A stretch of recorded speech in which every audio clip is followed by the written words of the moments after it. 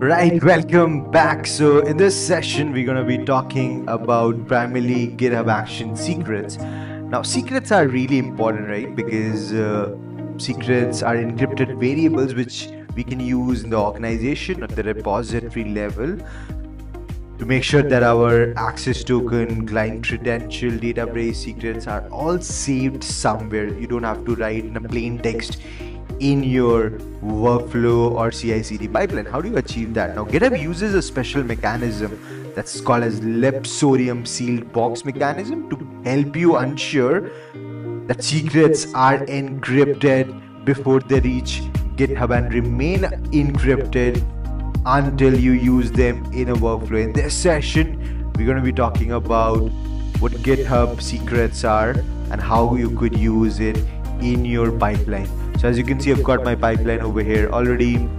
If I go to the code base and you go to the workflow, I'm going to get in the demo, but I just wanted to show you what you're going to see.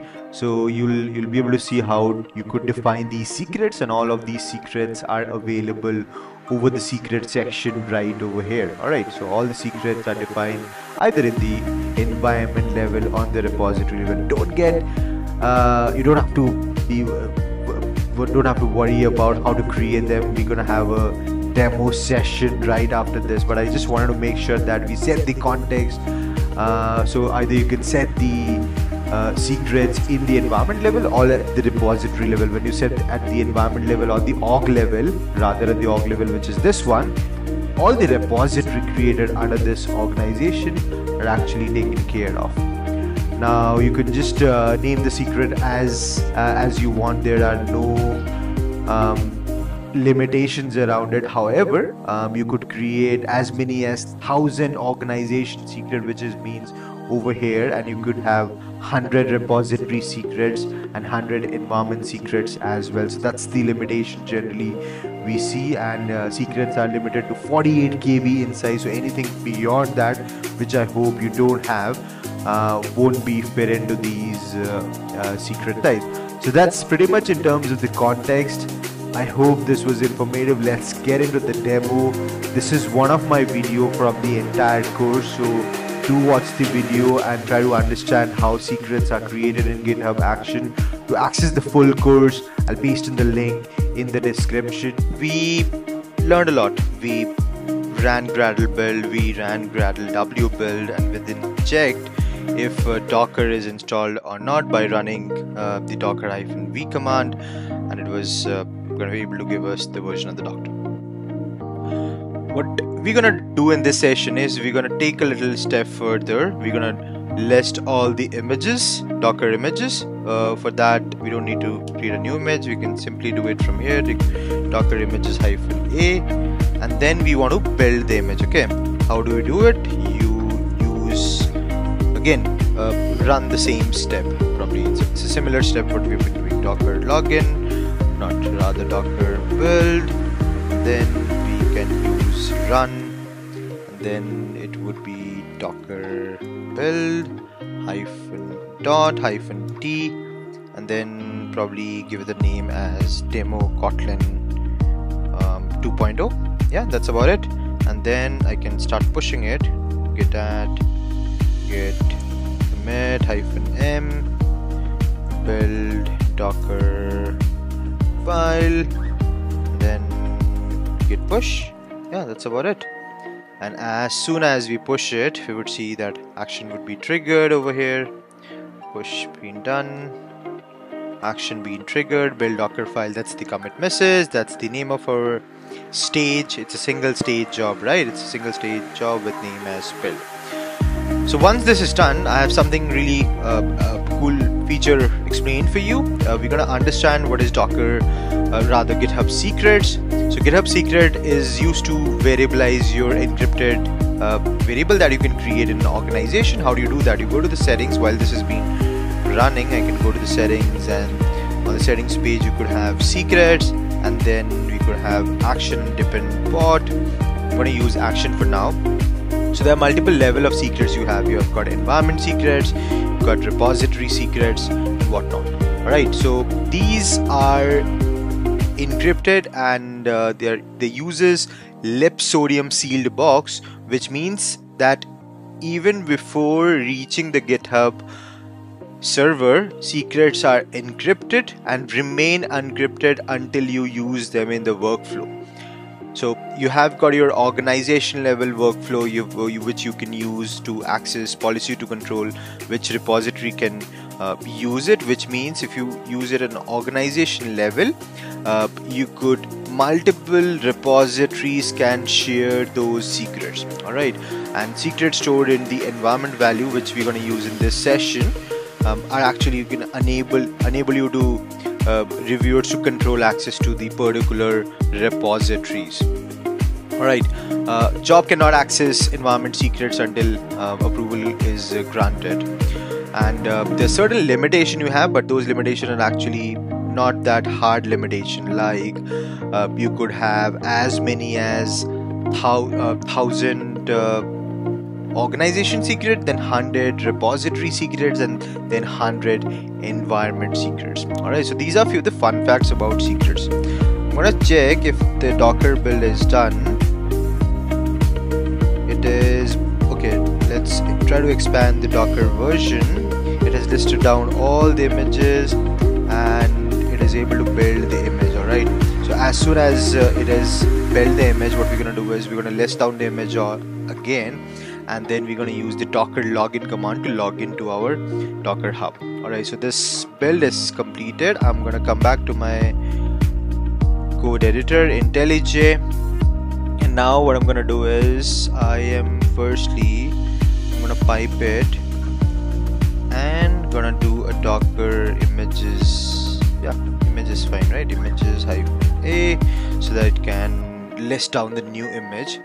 Now what I want is I want something like this. I want to log into my Docker Hub. Okay, how do you do it? You use the name again, and then Docker login, and then you use the run command.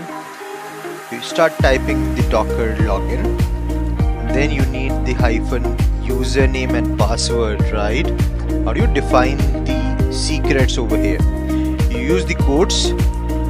You open the quotes, double quotes, you close the double quotes, you type in the keyword as secret. This is constant for any secret, and then you could give any variable key to your secret, which is Docker Hub password, and then same you'll have to do it for username also. Alright, open the braces, close the braces, secrets dot Docker Hub username.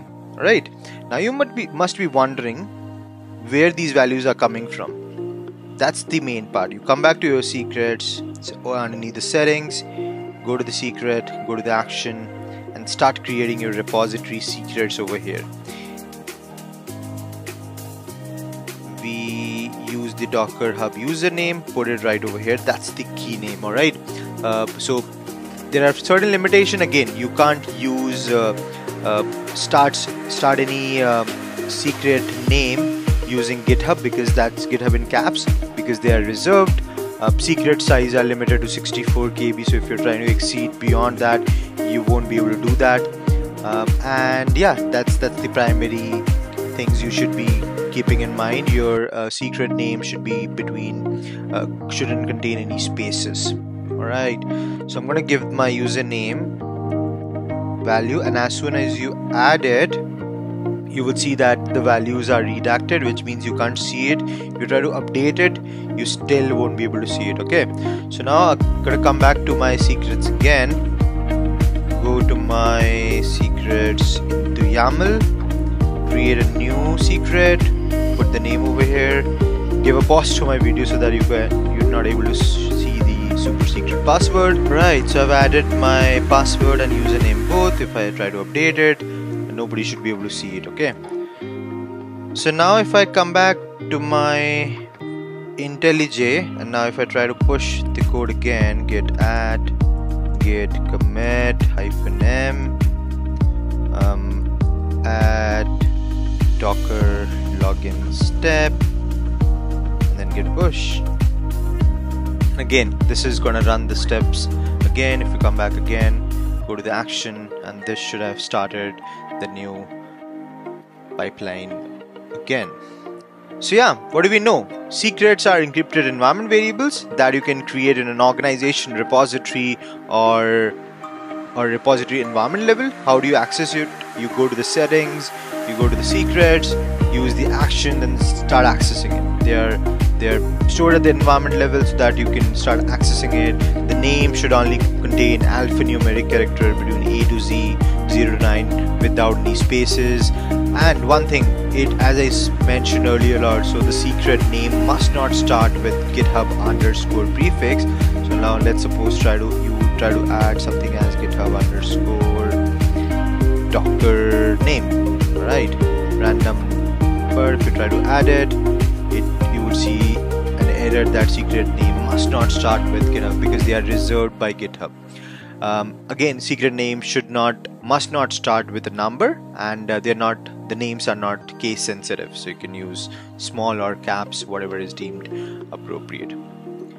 How do you access these secrets which you have created? You come back to your YAML and start defining at secrets dot name of your secrets. Again, secrets dot name of your secrets. Alright, let's go to the action and see what's cooking over here. If you go to the build, it is doing the build. Gonna take few seconds.